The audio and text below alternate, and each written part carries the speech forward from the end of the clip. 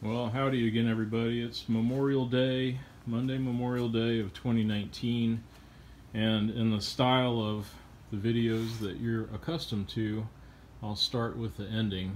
We just finished the steam test on this Mogul locomotive. You can see that it's not jacked up anymore. We've got it back in the shop.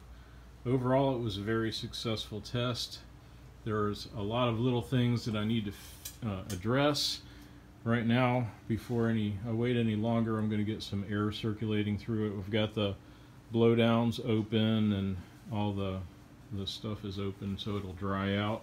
We just blew it down and debriefed a little bit with Chuck and Fred were over here.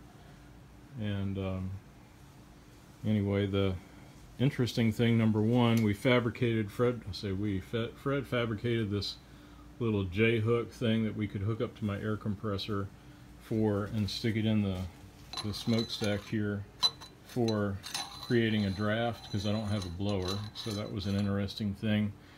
It was successful overall. We got up to 100 psi in half an hour, 45 minutes with the gas running, a propane firing. The safeties popped and and they closed about 90 psi, so that was good. The only real issues, there were some minor leaks, pretty normal for our first test. Minor leaks on the rear manifold, even stuff that I didn't make had little leaks and sizzles and so forth, but both Fred and Chuck assured me that those were pretty normal. So the several things I do need to address. You know, I built these snifters probably 6 or 8 years ago, I forget, and there's little ball valves in there that close, and those things were apparently stuck because there was a little steam coming out of that. The cylinder cocks, the little drains, were not closing perfectly. I need to fiddle with those a little. You can see the good news is the cylinders were definitely getting oil. You can see the steam cylinder oil on my fingers there.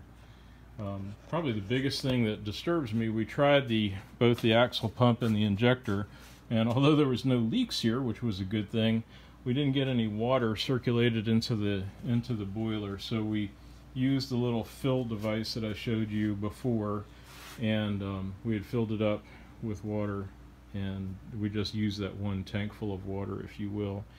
The injector, the steam supply to the injector start valve works fine. That's the part I was worried about, but I didn't have, for the test, I should have thought about this, I didn't have a way of metering the flow of water. So I have something on the tender if it's hooked up to the tender.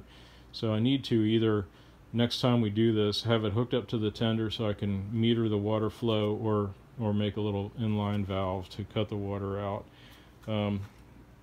As it said, the injector seemed to work, but water was not going into the boiler. So we suspect, I bought these parts, the boiler check valves from Loco Parts several years ago, and they've just been sitting, so it's possible that the balls are stuck in there. So I need to take those apart, check those. Basically, the long story short, if you will, everything that has a ball check valve probably needs to be taken apart and checked and make sure it's clean so that it will work.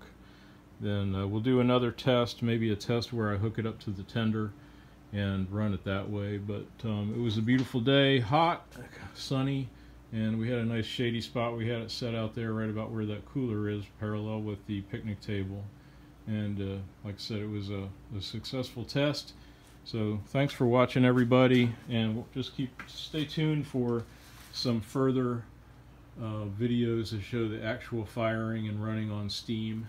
And Pete, I'm sorry you couldn't make it today. My buddy Pete had to work, so this video's for you, Pete.